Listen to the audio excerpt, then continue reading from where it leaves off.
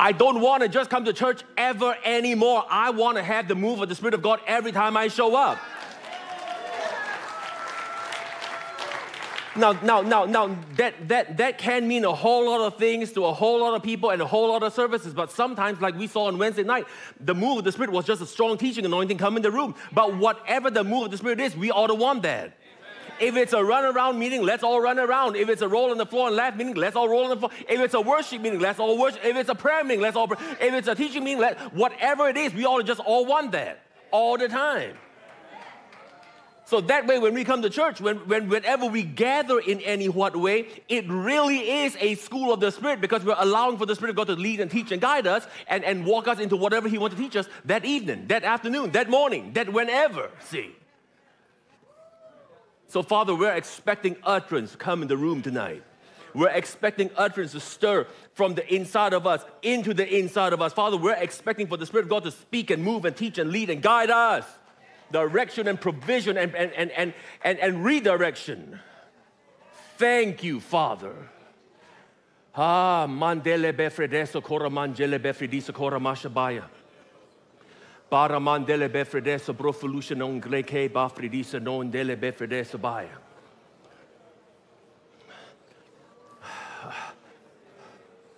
Para bafredeso kora mashikere besa non dele befredisa solanande. Past year or so, I walked further into the call that God had on my life. And as I did and when I did, almost unknowingly it seemed like, because my attitude on many a day was just to show up and obey, you know. But when you do that, when you show up and obey, he has a way of leading and guiding you. But when I did, I saw more manifestation, instant one. I saw more physical manifestation. I saw more of that in the people that was in the room with me than I had ever seen my whole life. I sense that healing presence in the room this evening. I sense that healing presence. If you're watching online, I sense that. I sense a tangibility of that presence. Do you know that the presence of God is tangible? The presence of God isn't just a goosebump on your goosebump. The presence of God isn't just when you get happy at church. And no, the presence of God is spiritual tangibility, something that can change your physicality. I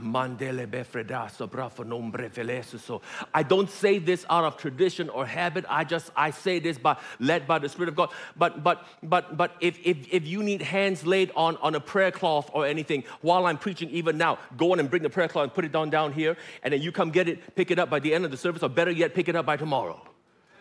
If you need a prayer cloth for anything, bring a cloth, bring a handkerchief. Just go ahead, come on down now while I'm talking. Go ahead and just put it on out here. And whatever you bring down, you have to just make sure you pick your own one and don't be. Do it now while the Spirit of God is speaking about it. Don't come up to me afterwards and say, I've got a prayer cloth. Do it now. Learn to obey God when He moves. Part of growing up in the things of God is when we learn how to obey Him and move with Him when He says move, and then not say, no, I'll do that afterwards. I'll do that when it's convenient. I'll do that when no one's looking. I'll do that when I feel like it. I'll do that when... No, listen. Part of growing up spiritually is when you learn to obey God and move with Him when He says move.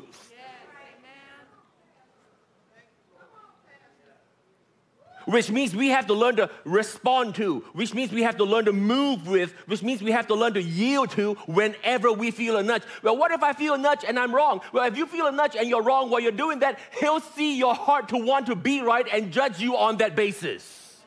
Because God, your Father, isn't out to try and judge you. He's out to try and help you. And when He sees you want to do right, even when you do wrong, He'll cover that.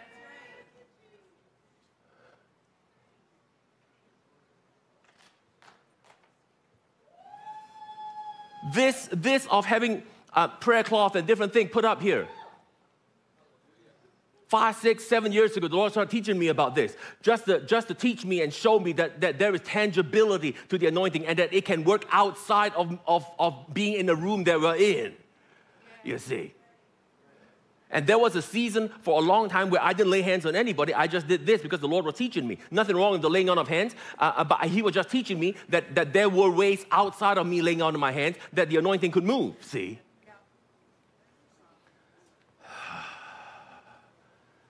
Shambandele befredesa crandolo bofredisa maya. Jengara mafredusa prafedisa so. Samondele befredesa crando fry. If you all can leave this for tomorrow, that's good. If you cannot pick it up tonight, make sure you pick up whatever you left behind. Don't walk out with someone else's code.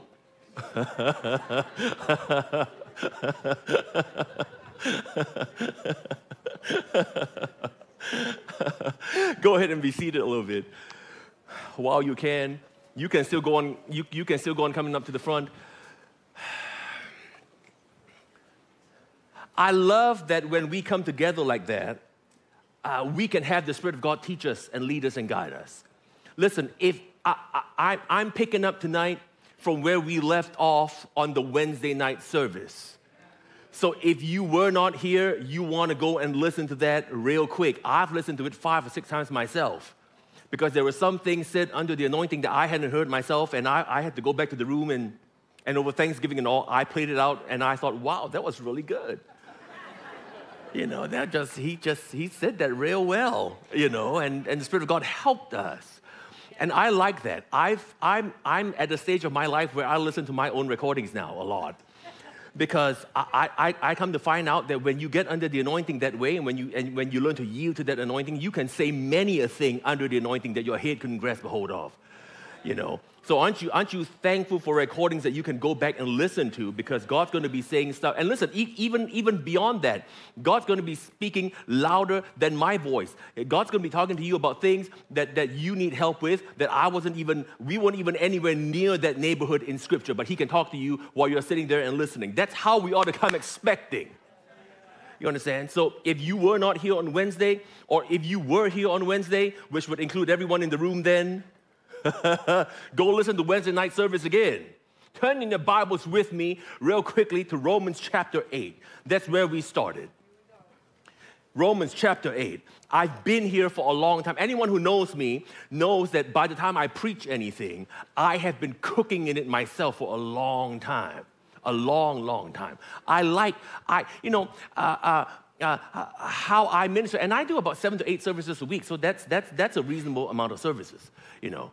And how I do that is that I spend the bulk of my time when I study for me.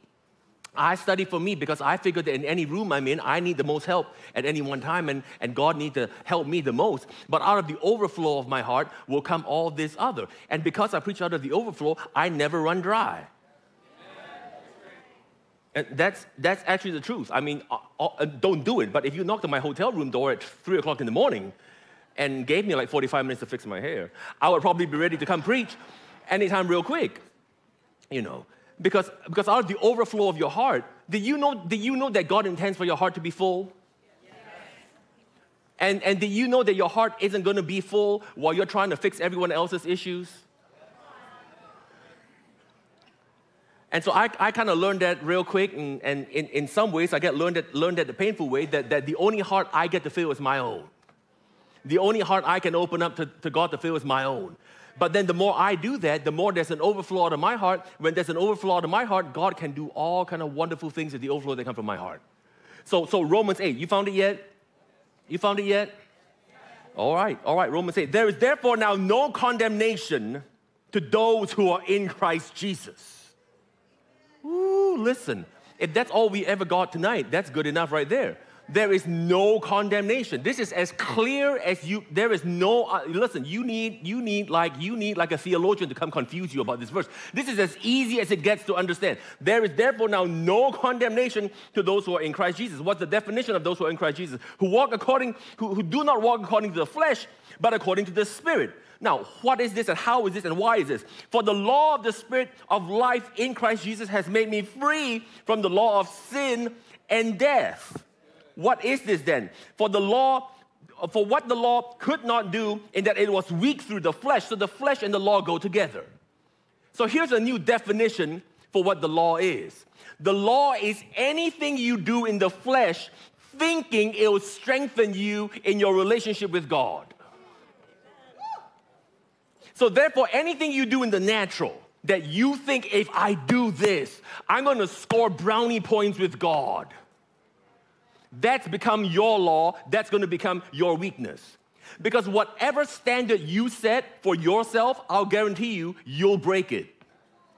And then you'll judge you for breaking your law. Guys, I'm going to try that side of the room. They're going to show you how it's done. So anytime you come up with something that says, I have to, and think that your have to is what's going to score you points with God, that's going to come back and bite you. Now, I'm not talking about not having discipline. There are times when you've got to learn to discipline your flesh. You've got to make yourself do some things. And there's nothing wrong with that. But you making yourself do something that's really for your benefit, not God's.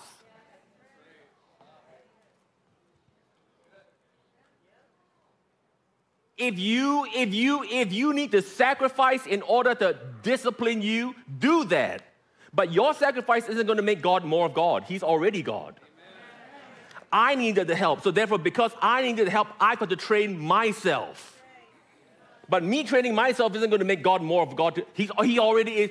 In other words, whether or not I worship God, He's God anyway. But me worshiping God is for my benefit, because when I worship God, He suddenly becomes God to me, and I recognize that. And when I recognize that, His God-likeness, everything about Him being God affects me. So when we start making up laws, and again, don't get caught up with what you think the laws is just the Old Testament. No. Listen, the law is anything you make up. Anything you make up that you think if I do or if I do not, you've set yourself up for your own judgment. So therefore now, have you noticed that most people who get condemned for something they think that they should do but are not doing? And it's that way with everything. Now, obviously, no one who's ever preaching this is suggesting you can just go on out and do whatever you want with whomever you want, whenever you want. That's not what we're saying at all. That's not nowhere, anywhere near what we're saying. But the point is, you got to understand that when we start deciding what our laws are, the next thing you're going to do is you're going to start judging other people for not following your laws, without recognizing that they have their own set of laws that you're also not meeting. So you're standing here judging each other based on laws that you made up about each other. And the enemy has a field day with the church when that happens, because then all we're going to be doing is judging each other and condemning each other and condemning ourselves for not keeping laws that we made up. For what the law could not do, in that it was weak through the flesh, God did by sending His own Son in the likeness of sinful flesh on account of sin. He condemned sin in the flesh. Notice that the way God dealt with this wasn't to give us a new set of rules. The way He dealt with this was that He sent the image of the Son to be on the earth, and the image of the Son on the earth destroyed sin in the flesh. So it's the image that frees us, not the law that frees us. Ooh, did you hear that?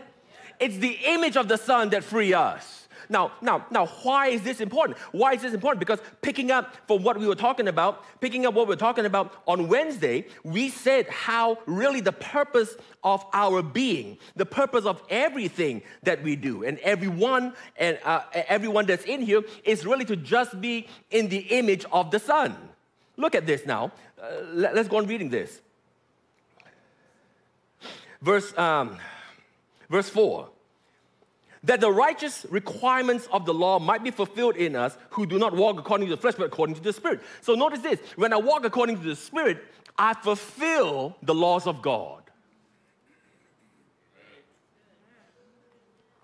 Now, you see, that's either good news or not so good news, because for most people, when they think about walking in the Spirit, they imagine themselves in some sort of state where they may be running around the church or falling on the floor or have hands laid on them or they have goosebumps on their goosebumps, thinking that the anointing comes. Listen, You're in the Spirit by virtue of what Christ has done for you. Ephesians tells us that you're seated in heavenly places in Christ Jesus. You could not be more in the Spirit than being seated in heavenly places in Christ Jesus. And I'll tell you this, there is no verse anywhere in any Bible that says you sometimes in the Spirit and you sometimes not in the Spirit. The truth of the matter is you're in the Spirit all the time because you're seated in heavenly places in Christ Jesus all the time. So it really has to do with how you think and what you think. You know, sometimes you hear people talk about and you hear people sing about how, all we need is the presence of Jesus, all we need the presence of Jesus, all we need the presence of Jesus, in the presence of Jesus, everything good and great and all that kind of thing. You hear them sing about that, but actually, scripturally, that's just not true. Just read Matthew, Mark, Luke, and John. The presence of Jesus was in many places where nothing happened. It isn't just the presence of Jesus that changes things, it's our awareness of the presence of Jesus that changes things. That's why it isn't enough to just be around something. You have to be able to recognize whatever you're around so you can participate with it, because you do not participate of something you don't recognize. And if you don't participate, you do not partake of the benefits of whatever is around you. And it's that way with the anointing. If you don't recognize the anointing, if you don't learn to recognize and give into and yield to the anointing, then you could be in a room where everyone else is getting healed and you just standing there thinking, well, what's all the fuss about? But no, listen, God is in the business of raising up sons and daughters in this age who will recognize everything that the Spirit of God is trying to do. The sons of Issachar are being raised up on the earth. And I don't want to be around the things of God. I want to be a partaker of the things of God and be involved in what God's doing. Because that's where the benefits are. That's where the benefits are, see. That's where the benefits are. Listen now, verse 6. For to be carnally minded is death. Notice that the emphasis on what produces death isn't carnal living, but carnal living is a result of carnal mindedness. So when we set our minds on carnal things, and we're going to define what carnal things are, because the moment people hear carnal things, they immediately think of sin. Oh, that's that drinking and cussing and swearing and running around and all that other. Listen now, because the carnal mind is enmity against God, for it is not subject to the law of God, nor indeed can be. What is the law of God? It's the law of the Spirit. So then those who are in the flesh cannot please God. But you are not in the flesh, but in the Spirit. Listen now, he's going to define this for us. If indeed the Spirit of God dwells in you. Can I tell you that if the Spirit of God did not dwell in you, you aren't a believer. So therefore, by definition of you being a believer, the Spirit of God dwells in you. By definition of the Spirit of God dwelling in you, you please God and are not part of the carnal mind. You have access to everything that the Spirit of God wants to do on the inside of you because He's on the inside of you.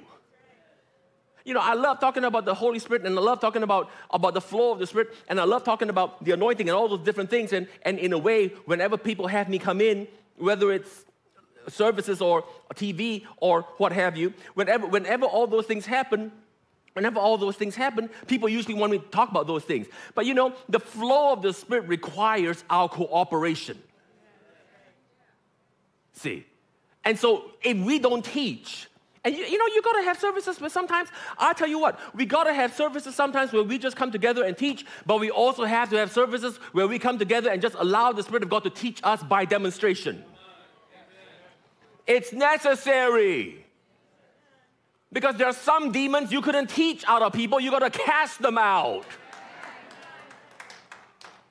There are some demonstrations of the Spirit you couldn't teach yourself into. You had to jump in so you can participate and learn how to flow with that. Now, teaching's important and teaching has its place, but teaching isn't everything.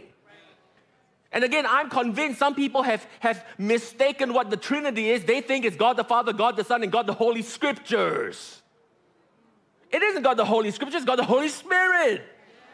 The Spirit of God illuminates the Scriptures to us. If we take the Spirit of God out of our services, if we take the Spirit of God out of our flow and out of our study in God's Word, it'll go dry on us real quick.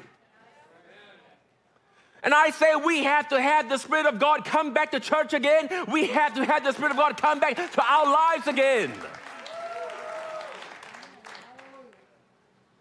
Without the Spirit, it's death. But you are not in the flesh, but in the Spirit, if indeed the Spirit of God dwells in you. Now, if anyone does not have the Spirit of Christ, he's not his. In other words, he isn't a believer. Well, guess what? Every believer that has the Spirit of Christ on the inside of them. So therefore, because every believer has the Spirit of Christ on the inside of them, it tells us here that we are indeed in the Spirit, not in the flesh. You see, your mind couldn't handle the fact. Your mind fights you in the fact that you're in the Spirit right now. Because your mind says, you know what? I know all that's happening. I know that's all that's around me. I know what I was thinking. I know what I wanted to say to that person but didn't over Thanksgiving dinner. I know what I wanted to do. I know all of that. How could I possibly be in the Spirit? Because your mind isn't in the Spirit. You, the real you, are in the Spirit. So your mind, you can, and that's the other reason. You can be praying in tongues, praying in the Spirit. And not all praying in tongues, praying in the Spirit, simply praying from the position of the Spirit. You understand? And so you can be praying in tongues, praying in the Spirit, and your mind goes to lunch. You ever had that happen? You know, you're praying and you think you're going somewhere, and then suddenly you're thinking about every other thing you think you shouldn't be thinking about while you're praying. Well, that's because when you pray that way, that's your spirit praying, and your spirit isn't just your mind. And aren't you glad when we pray in tongues, when we pray in the Spirit, our mind's not the one praying?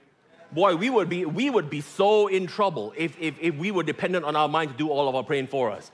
I'll tell you what, I would be in trouble so bad if the only way I learned to pray was whatever's in my head. My head doesn't know enough. That's why Ephesians 3:20 tells us that above all we can ask or think, He's able to do for us. Above all we can ask or think. That's my mind asking or thinking. But outside of that, above and beyond that, my heart, my spirit, able to connect with God and do so much more than anything my head could ask or think.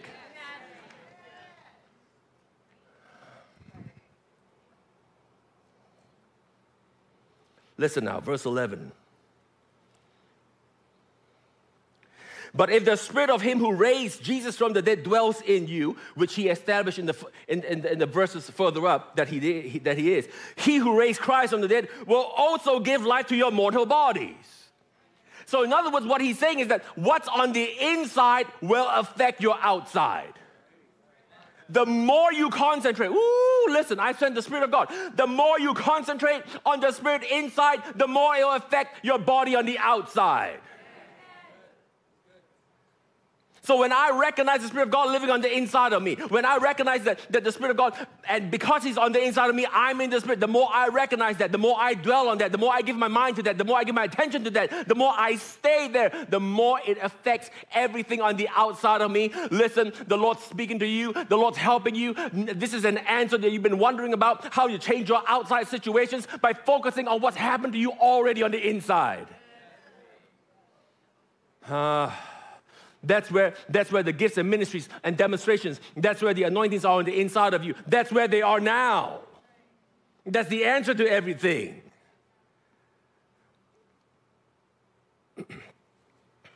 Jump on down a little bit. Verse 14.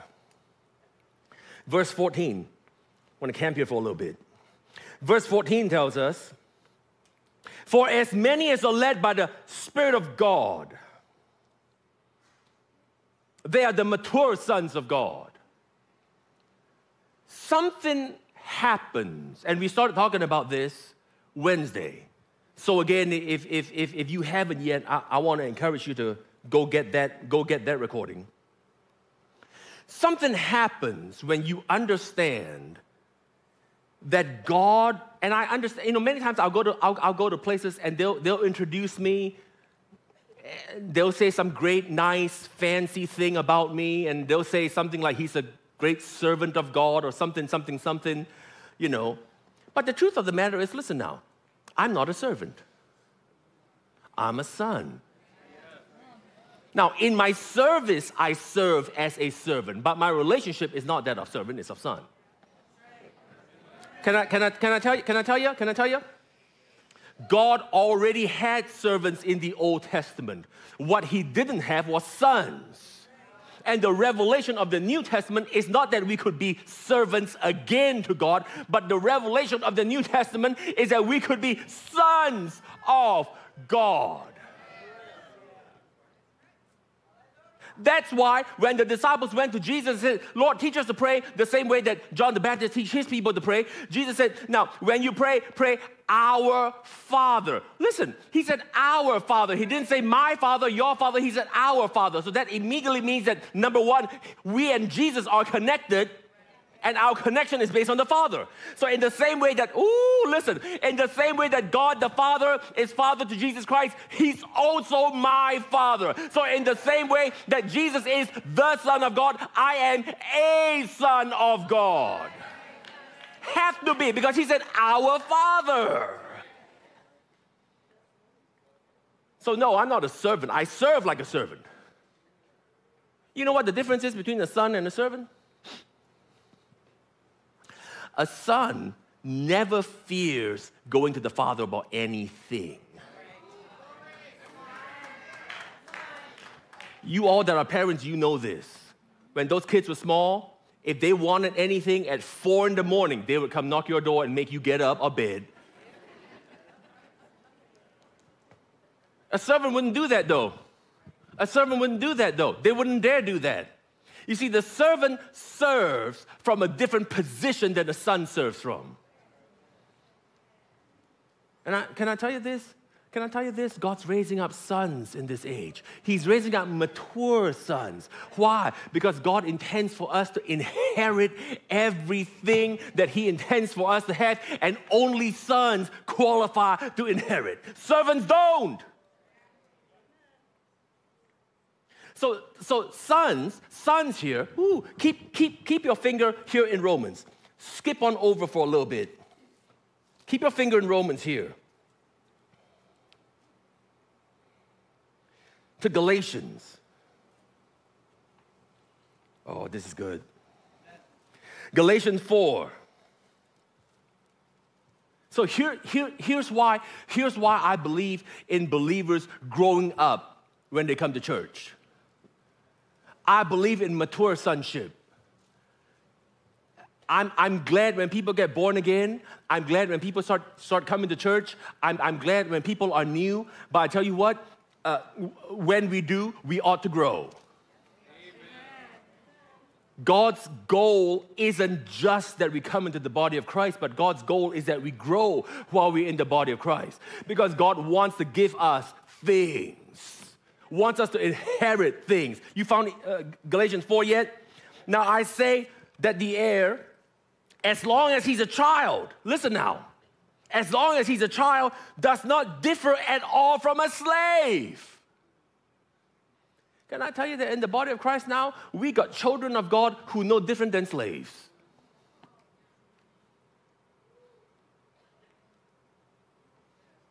Y'all didn't like that? It's true though. Why? Because they never matured grew enough to know that what their father has for them, they can possess. So as far as they're concerned, nothing happened. Now, I don't say this to judge.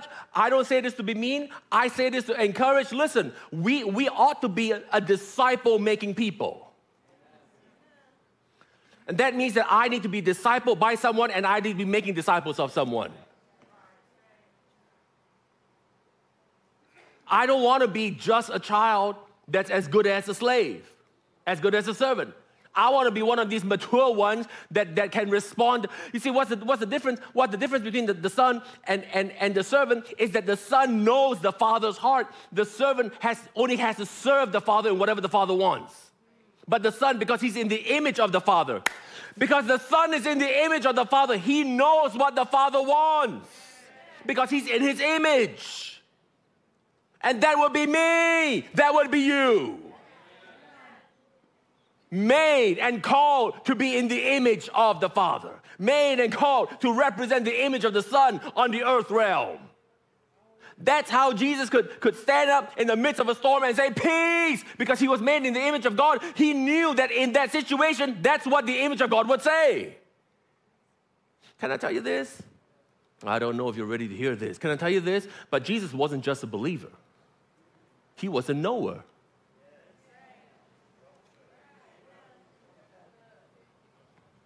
Did you know that there is a place beyond believing? It's called knowing. I want to get there. Do you hear me? Now, I'll always be a believer in Jesus Christ, but me being a believer in Jesus Christ, I will know some things about him that I won't have to believe anymore in that sense.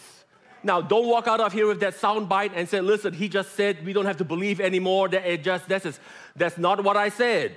I said that in my relationship, in my believing in him as the Son of God, in my believing in him that he is the express will and purpose of God on the earth, I can get to a point where I know things.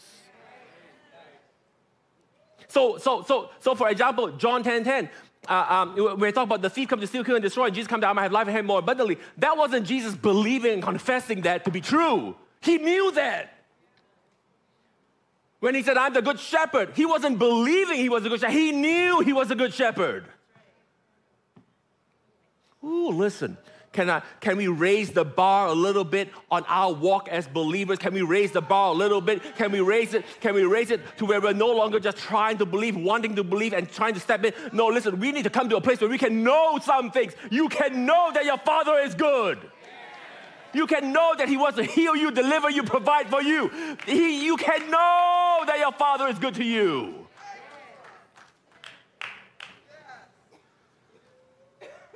You can also know the flow of the Spirit of God.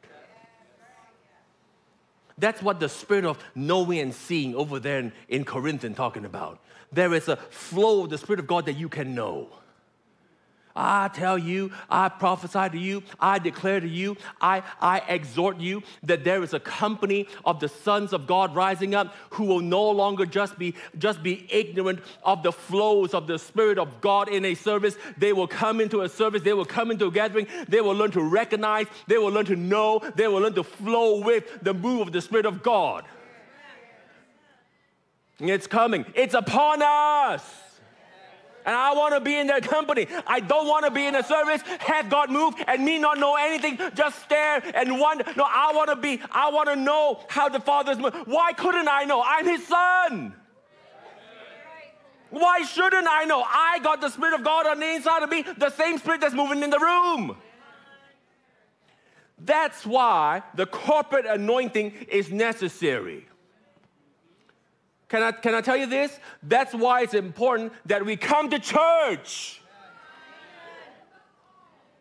Now again, I recognize that for whatever situation, for whatever reason, sometimes some people can come. That's what we got the online church for. We love you. We want you a part of this. The anointing can flow and touch you right where you are. But for learning purposes, you sometimes got to be in the room to flow with what's happening in the room.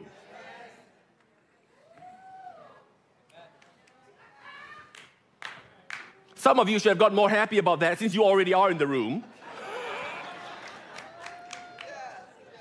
But it's true anyway. And again, I understand there are situations where you cannot get together. In fact, tomorrow evening, once I'm done preaching here, I got to rush back to my hotel room because I'm teaching at a Bible school in Asia. I'm teaching classes at Rhema again in Asia. I agreed to do it, and then after I agreed to do it, I realized that there was a time difference, and I got to be up at like 5 in the morning teaching for them. But we're doing it by Zoom. That's all. I understand that because there are situations where you can't all come together. There's nothing wrong with that. There's no condemnation with that. But that is not going to be the new norm, whatever that means. It's important that believers gather. Why? Because of the corporate flow. If nothing else, because of the corporate flow. And we gotta readjust to that. Because if we don't come together this way, the enemy robs us of the corporate flow. There is an aspect of the anointing that you and your Bible at a coffee shop are not going to get into in a group of believers like you are in here. That's not church. Well, church is in the building, church is on the inside of it. I understand that. But another aspect of that is that the body of Christ, never mind the building, but the body of Christ has to come together. Because that's when the corporate anointing flows, see. Well, I've got the Holy Spirit with me anywhere I can. He teaches me. Yeah, of course He teaches you. But you gotta be able to come together and allow for the apostle, the prophet, the evangelist, the pastor, teacher to teach you too. There are some things you can only pick up in the room by demonstration. You have to be there. Acts chapter 2 would be an example of that. Jesus had way more than 120 believers in Him. Those were the only ones who decided to show up that morning. See what happened when they missed church?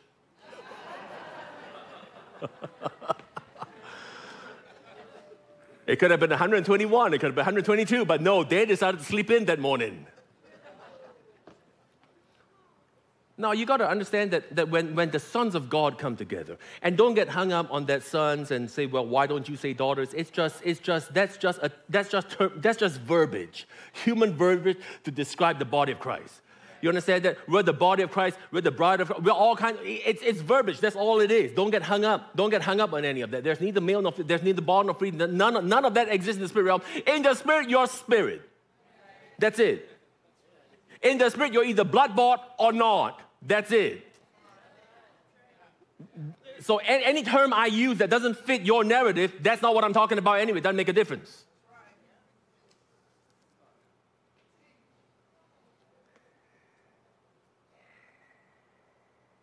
Now, back to Galatians. Now, I say that the heir, as long as he's a child, does not differ at all from a slave, though he's master of all. Oh, listen, here's the tragedy. Here's maybe a real sad verse in Scripture. He's a master of all, but lives like a slave, simply because of a lack of maturity. Listen, a lack of maturity will cost you.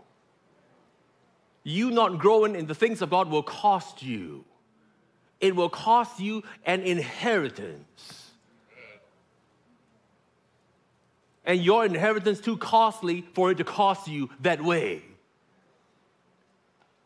Now, and I always say this, if you're new in church, if you just joined church and you're learning your way, well, praise the Lord, we're glad you're here. Grow.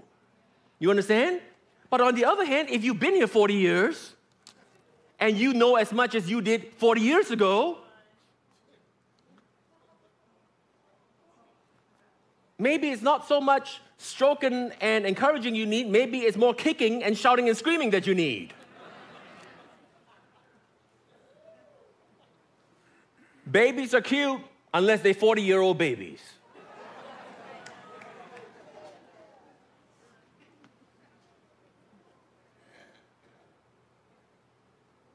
Babies, you know, everyone go goo-goo and gaga over them, but no one hands them the keys to anything.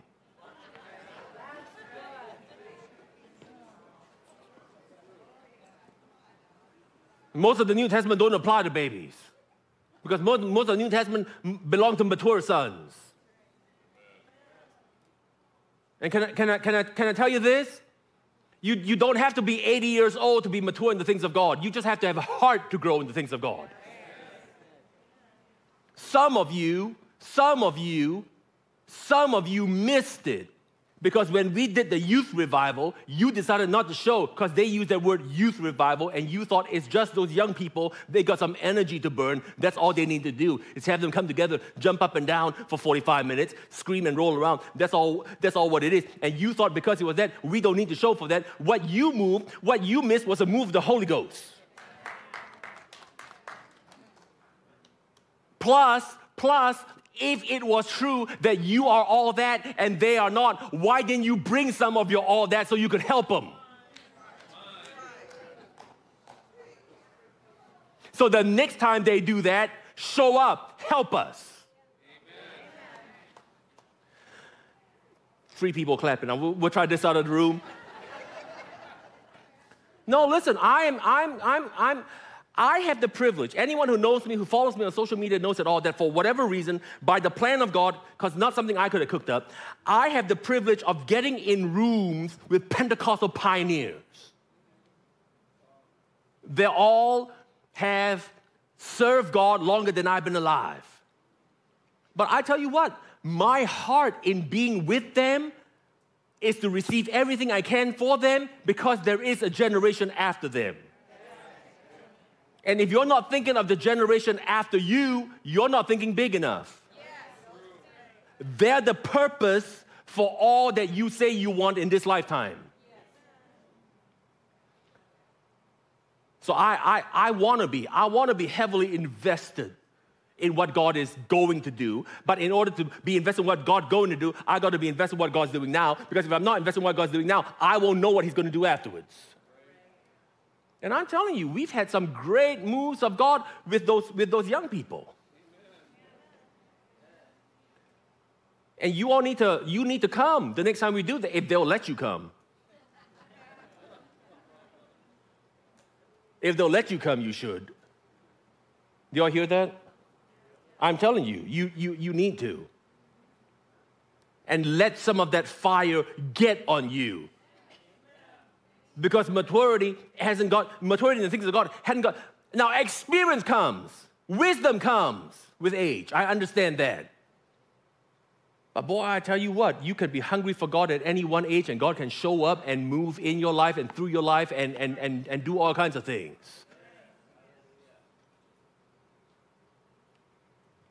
I kind of now am in that unusual stage of my life where I have people come to me and say things like, "We read your book," and it kind of reminds me of when I was their age and would go up to people and say, "I read your book." You know, so it makes me feel a little bit older. And I thought, has it really come down to this? You know, it's just really where we're at now. You know, but that's how God intended it to be. God intends that our life be able to reflect onto the next. Why? Listen. This is what the spirit of sonship will do. The spirit of sonship will be about the Father's business. Let's try Galatians one more time. Let's try Galatians. Come on, we've got time tonight, right? Because service tomorrow only started, what, 10? Yeah, there you go. We've got time.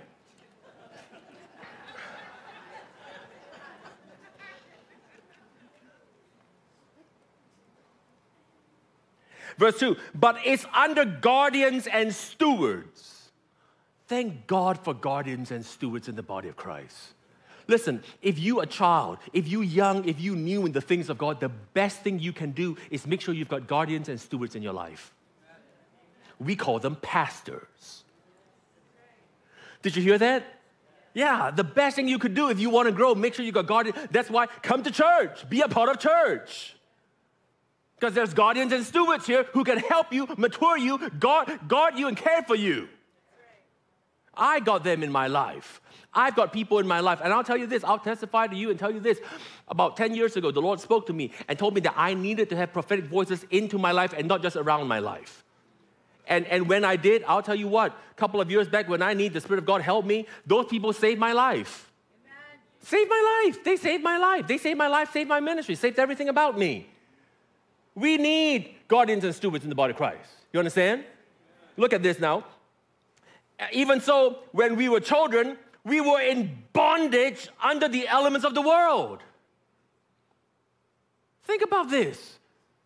Here is a child of God, bondage to the elements of the world. Now, didn't say going to hell. Didn't say bound by the devil, just bound by the world. See, there are benefits to growing up. There are benefits to growing up.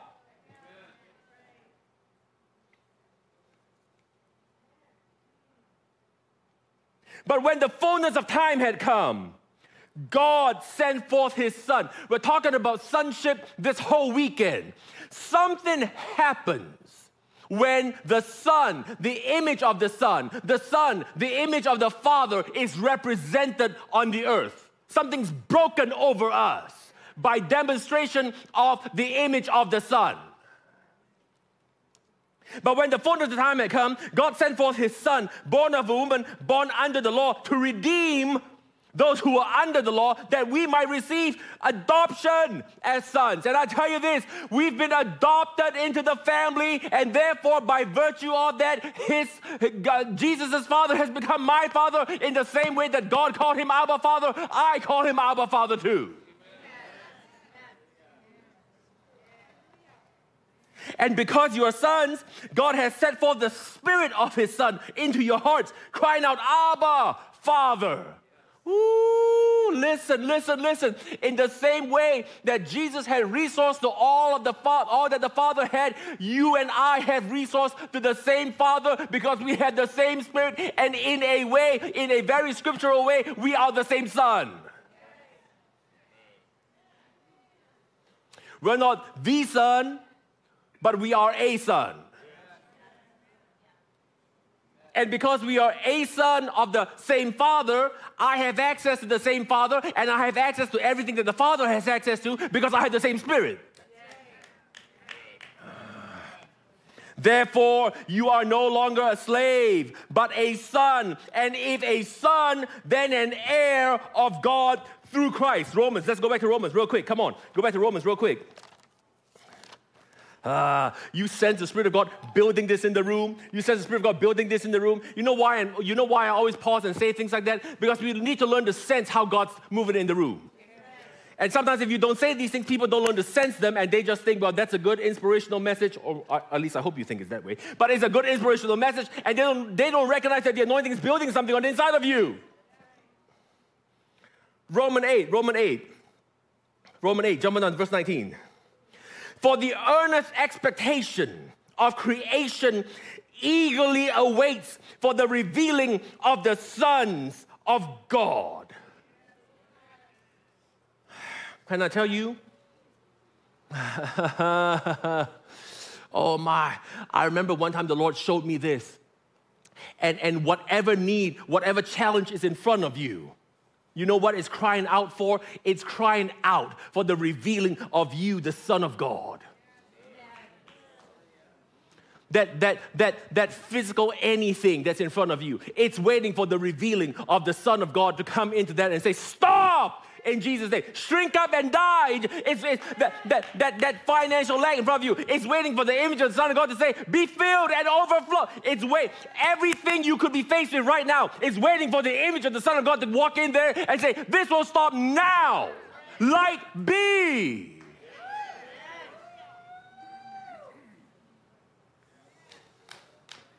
No servant can do that.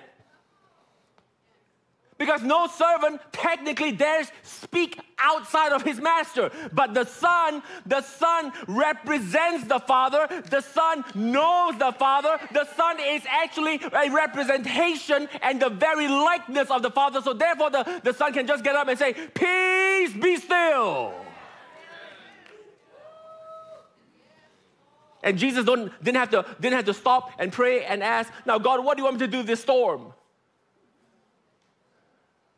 Didn't have to do that because the Son represents the Father. Yeah. So the expectation of creation. Everything in your life now is a creation. Listen now. Everything in your life now, the good and the not so good, is a creation. If it's a physical condition, it's a creation. If it's a relationship, it's a creation. If it's a lack, it's a creation. And it's waiting for the revealing of the sons of God. And when the sons of God be revealed, everything balances out to what the Father intended for it to be.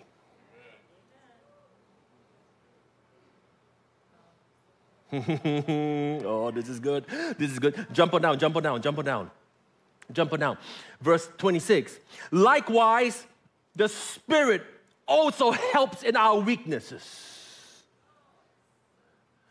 Notice how he didn't say weakness. He said weaknesses. So we got more than one. You say, well, that's a bad confession. No, that's just a statement of fact because that's not the end of the sentence. Can I tell you, faith people, confessing people. You can have what you say people. Listen, you admitting to God what's not right isn't a bad confession.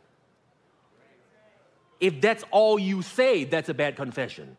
But if you say, God, here's what's wrong, and here's what I know you can do, and if you will focus on what you know God can do, and all you do is simply telling him, Lord, here's where the deficit is, but I know you're able to supply. Here's what you told me to do. I don't have the resources to do that, but because you told me what to do, I know you can supply. If you will go to God with that, that's what God will do for you.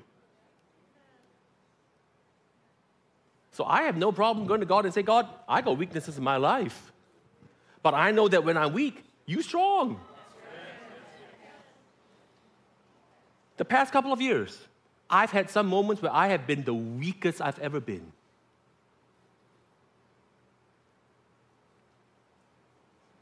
The weakest I've ever been. Felt like some of these situations that happened, felt like both my legs were cut off. A couple of mornings felt like I didn't want to get out of bed, just would rather curl up there and just never get up ever again. And I had to be able to say, God, I don't know that I have the strength to do this, to even roll out of bed. But I'm thinking you can help me. And I'll take a step towards that. And I'll testify and tell you this, that the past couple of years, I have been the most fruitful I've ever been. When I look back now, I really don't know how it happened because half the time, I'll tell you one thing I do know. One thing I did on purpose was to make sure that I stayed in the flow of the anointing. That was one thing I did on purpose. That was one of the reasons why I wanted to do the youth camp. I wanted to plant seed. That was one of the reasons why I wanted to do that. I wanted to plant seed. That was one of the reasons why I wanted to do that. You know, I put myself. Listen, you can't always change everything, but you can put yourself in the flow of the anointing, and the anointing can change everything. You can't always change people, you can't always change situations, but if you can put yourself in the flow of the anointing won't just remove that, won't just protect you, but the anointing has a way of preserving you. And I learned that the anointing can preserve me when it looked like death and destruction and no strength and no want to. Oh no, forget no strength. I didn't even want to have strength.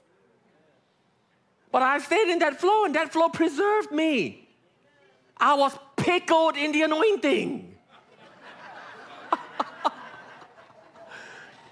Yeah, listen, why shouldn't the anointing be able to preserve you? If the anointing can break yoke and destroy all that other, what's the point of all that if it couldn't preserve you? I found that sometimes the best thing I could do was just stay in the flow and allow for that flow to flow over me, around me, in me, through me. And just as I did that, I would have breath for another day. Likewise, the Spirit also helps in our weaknesses.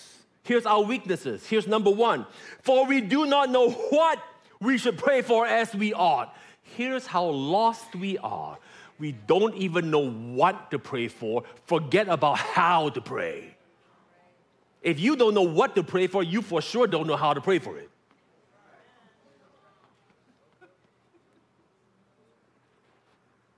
Here's why we need the Holy Ghost. We don't even know what to pray for. We think we do. But when we think we do, and if that's all we pray about, that's us praying out of the flesh. That's when we start praying. Ooh, listen, when you pray out of your head, when you pray out of your flesh, that's when you either start praying prayers that are out of your desire. It might be a good desire, but still out of your desire. But when you start praying prayers over God, what to do with other people, what to make them say, where to make them go, and all that, you know what that's called? That's called witchcraft. Father, make them do this. Father, make them say that. Father, make them this, what, and you doing all of that, and you're trying to get them to do whatever you think needs to be done, and ending it in the name of Jesus. That doesn't make it prayer. Why not say, God, you love them more than I do. Your hand is bigger than mine. You know more than I do. Lord, however you need to work with them, work with them. Because I don't know. I don't know enough. I don't know enough, but I know that you know them more than I do, so we're going to trust them to your hands. God, if only they were just. Oh, Lord, you make them stop this. You make them start that. You make them say this. Listen, you don't want to be in that position where you suddenly become God. Likewise, the Spirit also helps in our weakness, for we do not know what we should pray for as we ought. But the Spirit Himself. Here's how important you and I are, that the Spirit Himself makes intercession for us. Oh, listen. Here's how important our sonship is. Here's how important our inheritance is. Here's how important we recognize that we're heirs is. Here's how important it is that the Spirit Himself makes intercession for us. It's that important. Just like our salvation was so important that the Son of God Himself had to come redeem us, our destiny, our sonship after our salvation is so important that it was the Spirit. It is the Spirit Himself come pray for us and pray us into that. Ooh, you sense that? You sense that when you talk about how important it is that the Spirit, you sense that in the room, the Spirit witnesses your spirit. Verse 27, now He who searches the hearts. So therefore, you could say that when He makes intercession for us, He's searching our hearts. There is an aspect of intercession that searches the hearts. Now when he who searches the hearts knows what the mind of the Spirit is. So the Spirit isn't just a warm, fuzzy feeling of a dove come fly in the room. The Spirit have a mind. If He has a mind, He's got will, emotions, want-tos, don't want-tos. Now, He who searches the hearts knows what the mind of the Spirit is. Why? Because He makes intercession for the saints according to the will of God. Now, listen, if intercession can be made according to the will of God, the implication is there's also intercession that can be made not in the will of God. Come on, y'all catching up with this? Yes. And we know, this verse 28, this everyone's favorite right here. Verse 28, but how many of you know that verse 28 comes after verse 26? Come on, you all knew that, right? See the level of revelation I bring to church every time I come? Here's why people have me come in. And we know that all things, and we know. Ooh, listen, He wasn't just believing something, He knew. He said, and we know. He didn't say, and we believe, and we pray, and we hope, and we want it. He said, and we know that all things. Wait a minute. How did He reach that place of knowing? He reached that place of knowing by yielding to the Holy Ghost and have the Holy Ghost make intercession for Him. When you allow for the Holy Ghost to make intercession for you, you go from believing into knowing. So therefore, a realm of knowing is available to me as a believer. The way I go from believing to knowing is by the vessel and the vehicle of the Holy Ghost making intercession, praying out the wills and plans of God for me. And by doing that, I go from believing, hoping, wanting, and I go into the place of knowing. And we know that all things. So then all things must include things I don't quite like.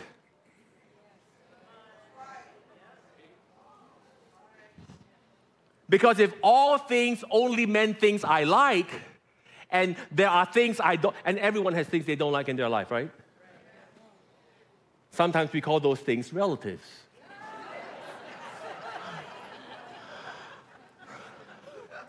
Sometimes, it doesn't always have to be that way. Sometimes, I said, sometimes. And we know that all things work together for good, so all things has to include the things I like and the things I don't like. We can come to a point of knowing. I want to get there. I want to get to a point of knowing where the things I like and the things I don't like, God's working together, bringing it all together for my good. Now, that isn't to say that God caused the things, because really there's three sources for anything to come. There's God, could be stir something. The enemy could be stir something. People could stir something. People could stir stuff, and you know how people say, well, everything happened for a reason. Yeah, most of the time the reason is people make bad decisions. That's a tweetable moment right there. Most of the stuff that happened isn't really God or the devil, it's just people making bad decisions. An untrained, unrenewed mind make bad decisions. And then of course, when people do that, the enemy take advantage of that. He jump in, and because he's an opportunist. He'll take any opportunity you give him. But boy, I want to get to a place where I know that it comes my way and I like it, God's going to work it to my even better good. But if it come my way and don't like it, God, you're still bigger than that situation. And in that, through that, by that, you flip it around so that somehow, some way, somewhere, it'll work together for my good still.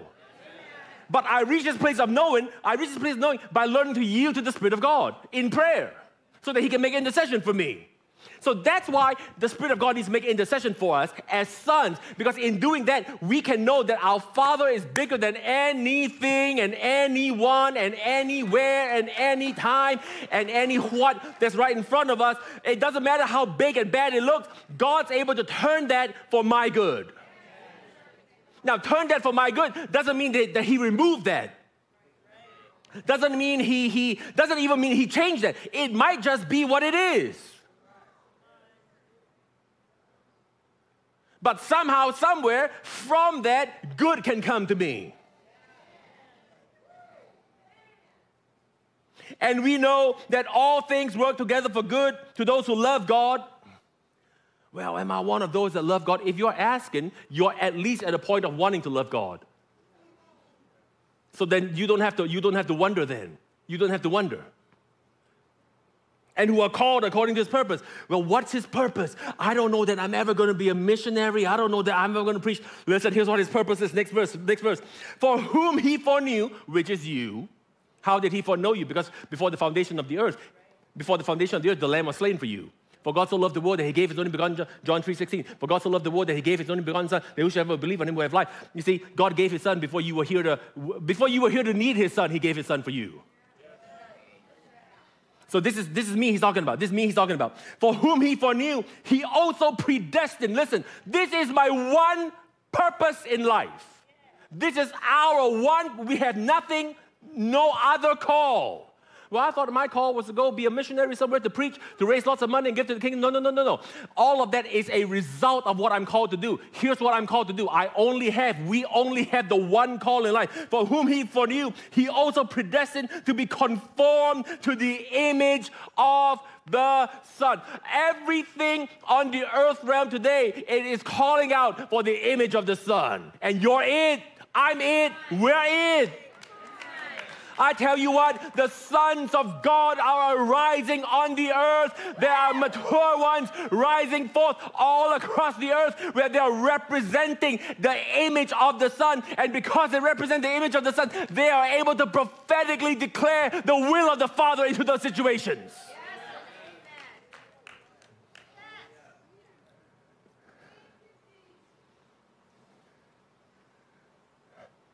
Verse 31. What then shall we say to these things? If God is for us, and of course, this is a rhetorical question. The answer is yes, He is. If you're wondering. Of course God is for His Son. Aren't you always for your kids, no matter how bad they mess up?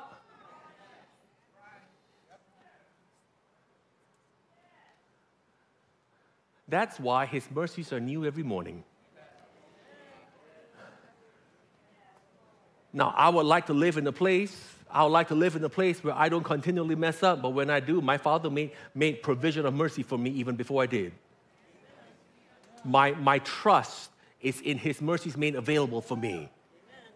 Because I can fall onto that and it'll bounce me right back up again.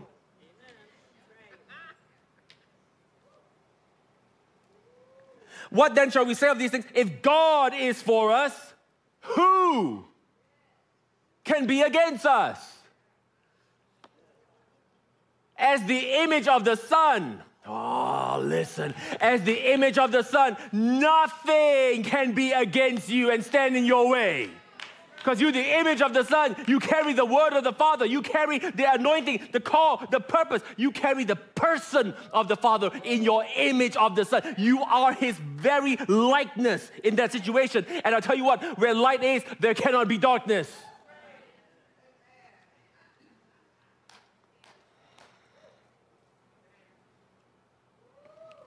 Ah, my. Verse 26, verse 35. Who shall separate us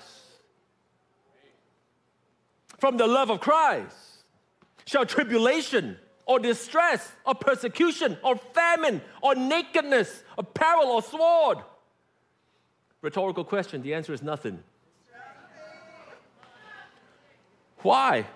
Because when you recognize that you're in the image of the Son, your Father is always going to be your Father.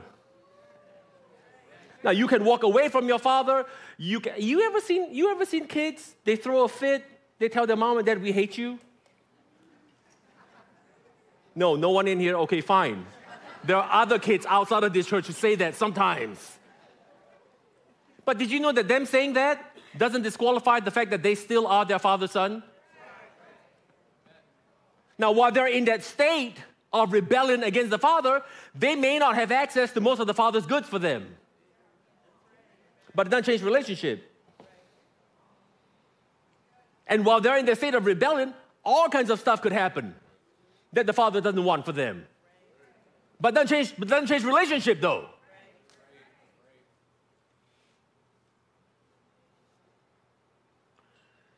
Verse 37.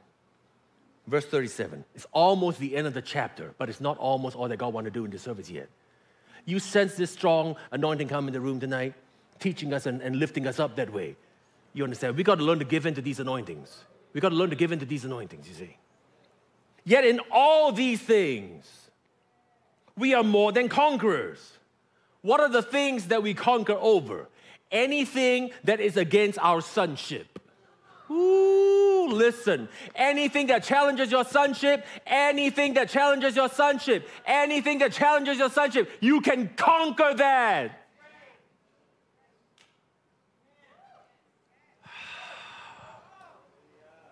Yet in all these things, we are more than conquerors. To Him who loved us. I love how this says that the way we conquer things is by Him loving us. Don't you love that? Through Him who loved us, not by us loving Him, but Him loving us. I love that the way I conquer anything is by Him loving me. Look at this now. Yet in all these things we are more than conquerors through Him who loved us, for I am persuaded. Did you know that being persuaded is the same as knowing something? If you're persuaded, you know something. Oh, listen. Sons know, servants guess. Remember that. Anytime you don't know anything about your father, you're operating from the servant mind, not the son mind. And God wants to elevate us tonight, bring us to a place where we operate from sonship, not servanthood. Again, in serving God, we serve as servants. I understand that. But boy, I tell you what, you better know that your relationship with Him is not master-servant. Your relationship is Abba, Father, and my beloved Son, in whom I'm well pleased. For I am persuaded that neither death, nor life, nor angel, nor principality, nor power, nor things present, nor things to come, nor height, nor... Listen, He's listing everything that He could possibly think of. You can throw in your little mess in here too.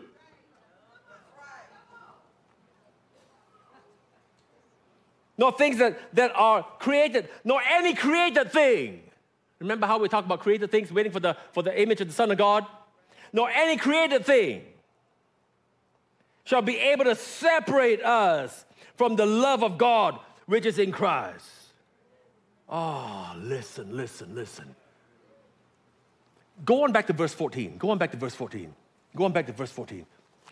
You all allowing this to teach you? Verse 14. We'll camp here for a little bit. We'll talk about this for a little bit.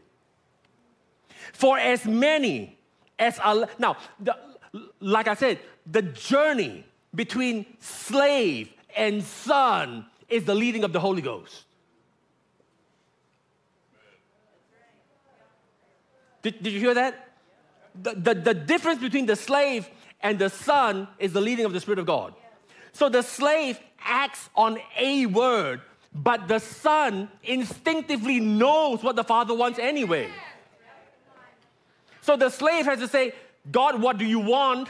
What should I do in this? And again, there's nothing wrong with that, but there is a higher place, whereas the son, I know what my father wants. And I can get to the place where I know what my father wants, and because I'm the representation of the father as the image of the son, I can just get up and act and flow. Listen now, verse 14. For as many as are led by the Spirit of God, they are the mature ones, the mature sons of God. God is in the business today. God is in the business now of maturing the sons of God. And now more than ever before, listen, some of you in here, God might have told you to start a business and you're like, well, I don't know if I can. Listen, if you will give into that, if you will give into that leading, you will find that God didn't just want to nudge you to give out of nothing. By the time He nudged you, He already had provision planned for you. God, I don't know that, well, God's leading you, nudging you to do something. By the time He nudged you and lead you to do any one thing, all He needs to do is for you to give into that, and you will find that as you give into that, all provision, all favor, all wisdom, all peoples are already in place waiting for you. The things of the Spirit of God belong to me as I am led by Him, as I learn to be led by Him. That's how Jesus knew how to do all the things that He knew how to do, was because He was nudged by the Spirit of God. And if the son can be that way, I, as a son, can move up to that also.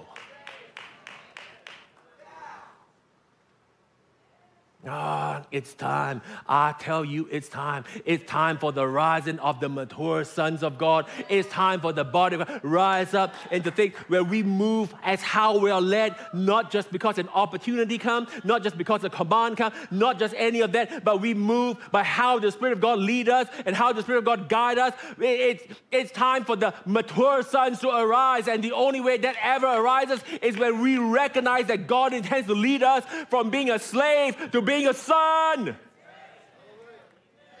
I intend to walk into my sonship. I've had situations where God would nudge me and lead me to serve someone, do something, give something, respond some way, somehow. And in my mind, I thought, no, they don't need me, they don't want me, I don't want me. I don't even know that I could do that. But I knew that if I would give in to that nudge, more important than the reward of what would come from obeying that nudging. Listen, here's what's more important. More important than what would come from obeying that nudging would be the fact that I would grow deeper in my sonship. And in growing into my sonship, I move from child to heir. And when I move from child to heir, I inherit everything.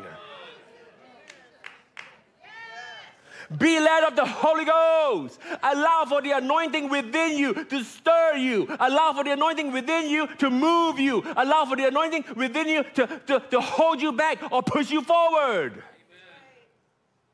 That's how life is supposed to be lived as a believer.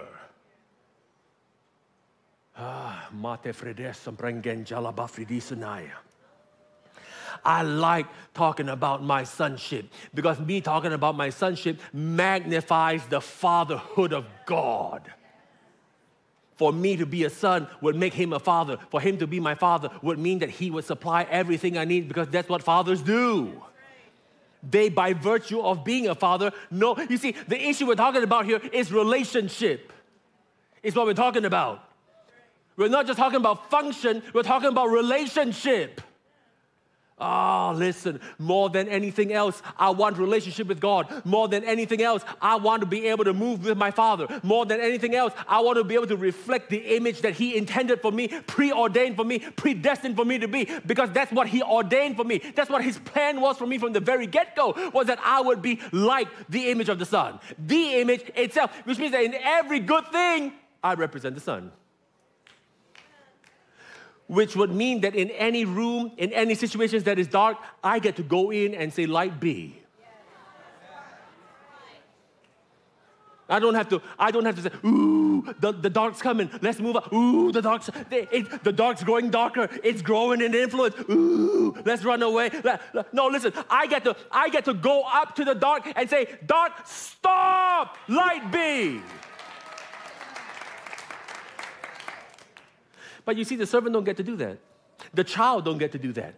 The mature sons do. There are benefits to maturing in the things of God. Sonship. I hear sonship. I hear the spirit of adoption come in the room. I hear the Father stirring hearts and say, come to the Father. My, vremben jengalaba frenasa koreande, zambrafa lucianaya. Look at this. Almost done the preaching part at least. For as many as are led by the Spirit of God, they are the sons of God. For you did not receive, again, the bondage of, the spirit of bondage to fear. You see, the servant continually walks about with fear that they'll disappoint the Father. Because it isn't their father, it's their master. I got to do good so the master will be pleased with me. I got to measure up to what the master intends for me. But did you know that the son, because they already are in the image of the Father and the Son are one? And the Son understands that if the Son doesn't measure up, the Father's love, grace, and mercy will rise him up so he can measure up.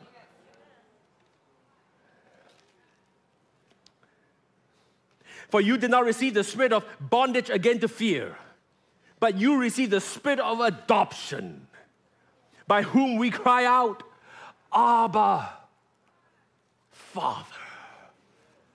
I don't know that there is a more powerful phrase in Scripture than to be able for us to say, Abba, Father. At this point, for what we're talking about today, I'll tell you what, this is potentially the most powerful verse in here that we get to call God. That we get to call, listen, to everyone else he may be judge, to everyone else he may be king, to everyone else he may be creator, to everyone else he may be everything else, but to you and I, he's Abba, Father. And only sons know that. Only sons know that. You ever been somewhere? I have been, where some little kid think you're his dad and come running up to you? They didn't know. You ever had that happen? Huh? Some little kid come up, hold your hand, some little kid come up, hug your leg, something, you know. I've been at a theme park, some little kid come up, I'm like, I'm pretty sure you're not mine. At least no one told me anything about it. No one told me anything about it. Like, what? I'm not paying for you. Pretty sure no one said anything to me. No, but the mature sons, they know. Sonship is the purpose of Jesus coming to the earth.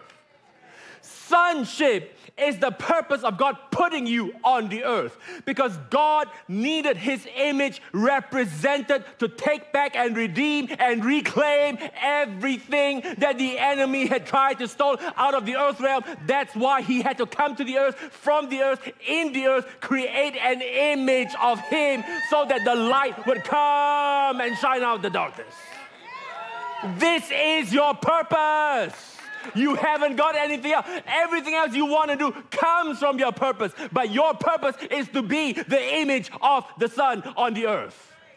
And I tell you this, we got to have a group of people rise up who are willing to go into every place in society and say, I will represent the Son in this. In that business, I will represent the Son. In that relationship, I will represent the Son. In that family, I will represent the Son. In that hospital room, I will represent the Son. In that dark place, I will represent the...